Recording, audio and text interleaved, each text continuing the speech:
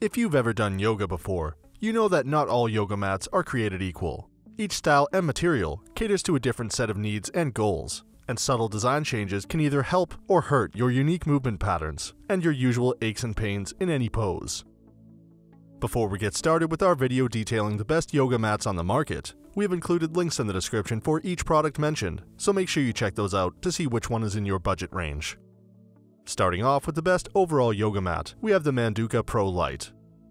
When it's time to trade in those bargain yoga steals for the yoga mat that's built to last, the Manduka ProLite yoga mat is the way to go. Whether you're practicing yoga daily or just stretching out once in a while, the 4.7mm thick padded mat will keep your hands, knees, and feet cushioned against any hard floor and will support your back as you relax into Savasana.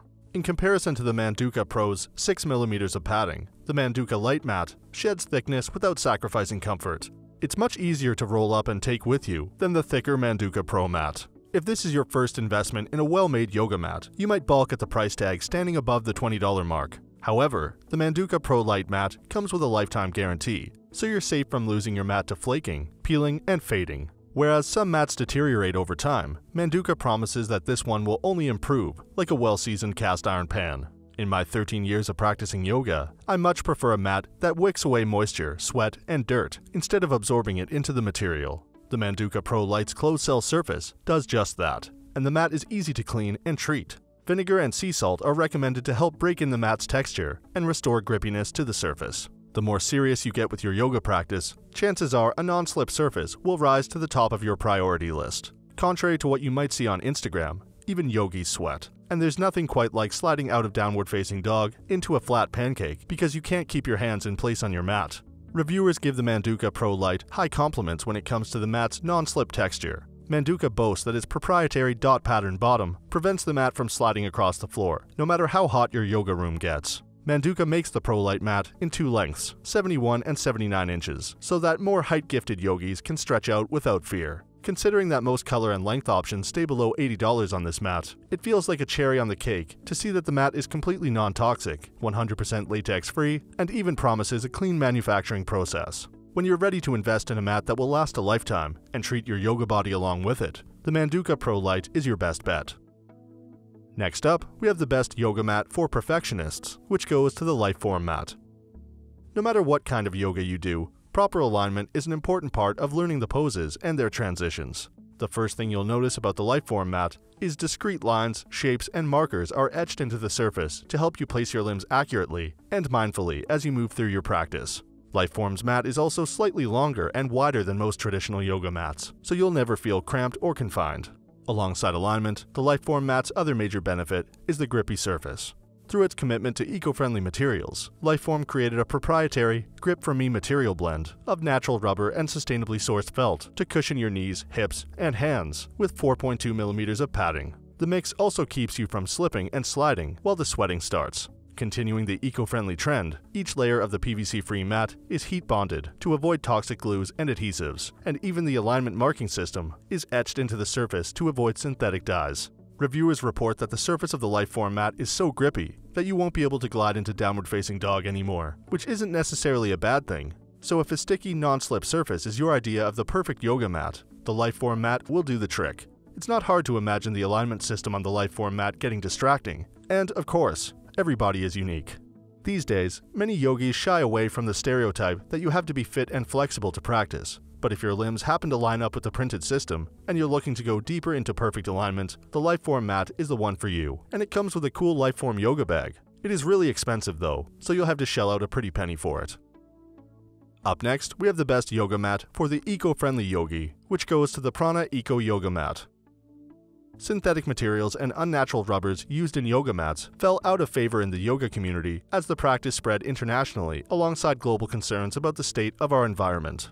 Prana is a recognizable yoga brand name, and the ECO Yoga Mat ranks high on many experts' lists. Since it's made from 100% thermoplastic, elastomer, or TPE, all the environmental costs of manufacturing synthetic rubbers and plastics are eliminated from the Prana ECO Mat equation.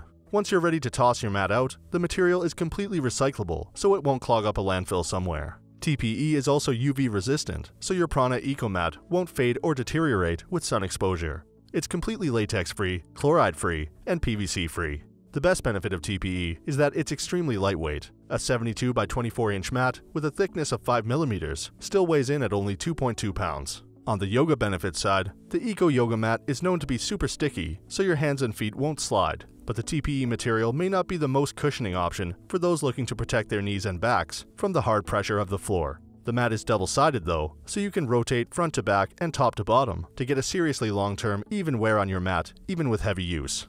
Even if you're just looking for a lighter mat or an eco-friendly option to shake things up, at less than $50, the Prana ECO Mat is a low-cost way to try something new.